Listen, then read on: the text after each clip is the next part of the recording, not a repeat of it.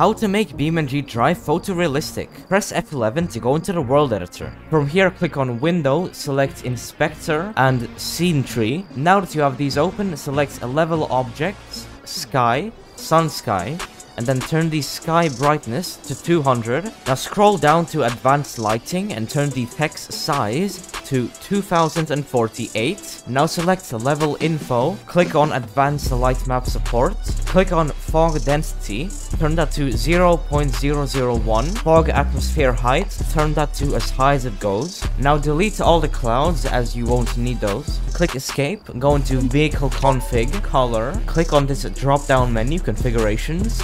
Make sure that the clear coat roughness is at 0, roughness is at 100%, and metallic is also at 100. And now you have made BeamNG Drive look a lot better. If you enjoyed this tutorial, then make sure to like and subscribe.